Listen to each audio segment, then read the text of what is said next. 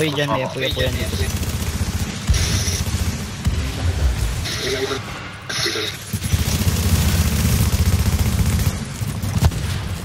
Nani?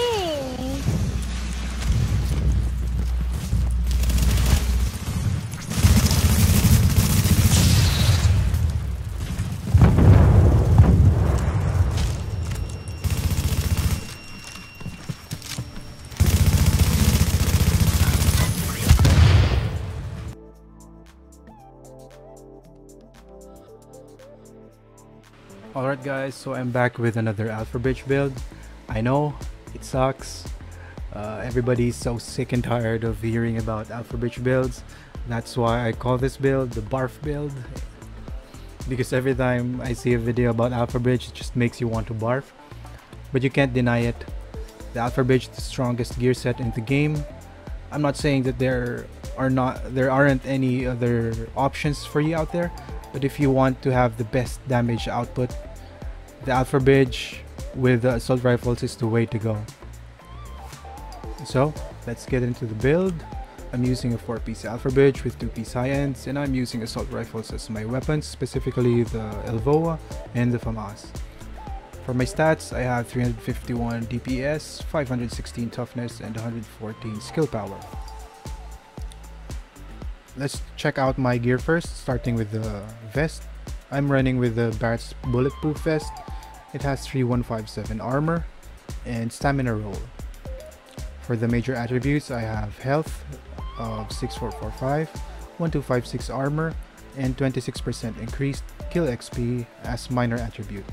Preferably you would want ammo capacity on the minor attribute, and switch out health to exotic damage resilience, because exotic damage resilience is much more useful. The increased health can be taken out by just one bullet. Meanwhile, the exotic damage resilience will be constant. The effect of the EDR is constant.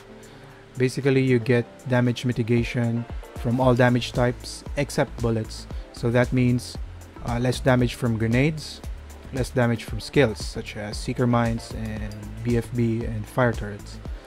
Also, less damage from environment damage such as the exploding gas cans from the cleaners, the exploding gas cans around the area. And seeing that grenades are very prevalent now in the Dark Zone PvP, having that exotic damage resilience would be really helpful in making your character much more tougher inside the Dark Zone. Now let's talk about the Barrets bulletproof vest a little bit, and why I think it's the best high-end piece that you can acquire in the game. On the description, it says no skills on cooldown increases skill power by 10%. 1 skill on cooldown increase damage by 5%. 2 skills on cooldown increases armor by 10%. So on the description alone, you can see that we get bonuses to skill power, to our DPS, and to our toughness in different situations. Next up, let's check out the second high-end piece, which is the specialized backpack. It has 2150 armor and it has stamina roll. For the major attributes, it has 954 armor. For the minor attribute, it has 53% ammo capacity.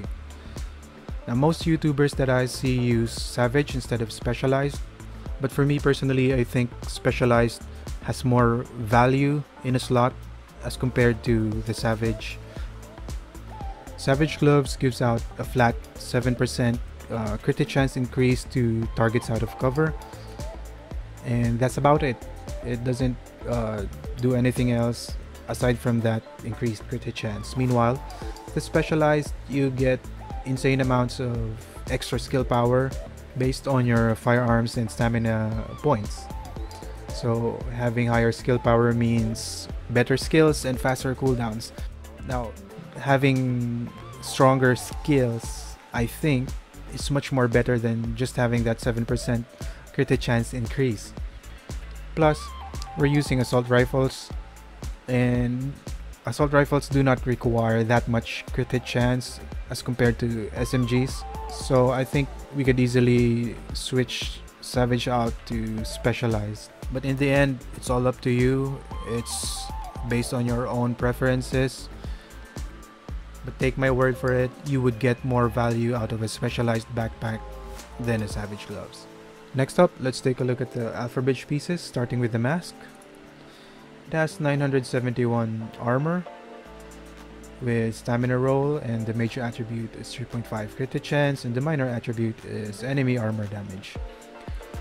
Now, as I've said earlier, when using assault rifles, crit chance is not that important, so you could easily switch this crit chance out to skill power if that's your preference. It would give you higher heals and stronger skills. Next up is the knee pads. Alpha Bridge knee pads with 2805 total armor with stamina roll again. Major attribute is 1230 armor. The minor attribute, I have 10.50 enemy armor damage. That's the only important minor attribute that we need. Next we have the holster. It has 1661 armor, 1200 points in firearms and stamina, and 673 armor as a major attribute. The only thing that you need to look for in holsters is that it must have 1200 points in firearms and stamina, and if you have 1200 points on each of these three stats, then that would be perfect. Last we have the Alpha Bridge gloves, 966 armor with 1200 firearms roll. It has assault rifle damage of 1300, 15% crit hit damage, and 5.50 crit hit chance. For the mods, on the chest piece, I use 2-piece firearms mod with armor. On the mask, I use stamina mods with armor. Same with the knee pad, stamina mods with armor. Backpack, stamina mods with armor. For the performance mods, I use first aid self-heal if I'm running solo. That's on all slots. If I'm in the group, I switch all these mods out to either crit hit chance or crit hit damage to buff the damage of the whole group. Alright, so let's take a look at the weapons now. As I've said earlier, I'm running assault rifles, specifically the Elvoa and the FAMAS. My Elvoa has 17.6k base damage at 4300 firearms. The FAMAS has 14.2k base damage at 4300 firearms.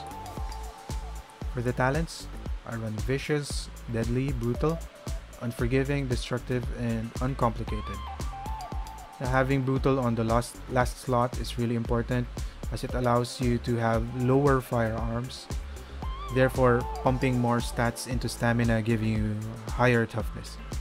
As for the mods, for the scope, I'm using 7% crit hit chance, 5.5 headshot damage, and 4% crit hit damage. On the muzzle, 18% headshot damage, 3% crit hit chance, and 4% crit hit damage. On the underbarrel, it's 19% crit hit damage, 4.50 optimal range, and 4% reload speed. For the magazine, it's 115% mag size, 3% crit hit chance, and 5.70 rate of fire extended mag. For the scope, you could switch this out to headshot damage, but because I'm running Deadly as one of my talents, I need the extra crit hit chance, so I can maximize that Deadly talent. Alright, for the sheet stats, I have 20,000 weapon damage on my Elvoa, 32% crit hit chance, and 82% critical hit damage, and 111% headshot damage. For enemy armor damage, I'm running with 52%. For the toughness bar, I have 233,000 max health, and weapon damage mitigation of 54.7% with 13,000 armor points. For the talents, I run crit save for extra damage resistance, on the move for damage reduction, precision so that my pulse will be active all the time when I headshot a hostile, and strike back, which gives me 20% reduced skill cooldowns when I'm on my last bar of health.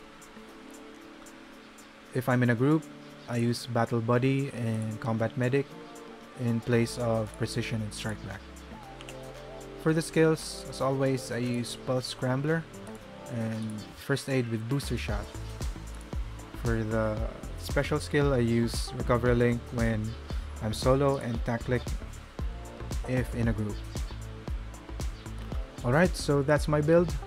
If you think this build is awesome, please hit the like button. If you're not a subscriber, please do subscribe as it helps me a lot and it helps the channel grow. And if you think this build could help other players, please feel free to share this build. And if you have any questions, comments, or criticisms about this build or my channel, please put them on the comment section down below.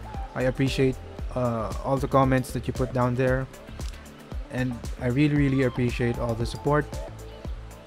Again, happy holidays and see you on my next video. Ready ka?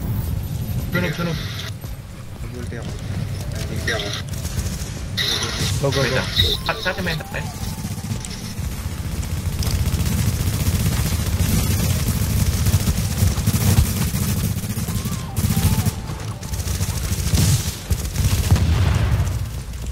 Dapat?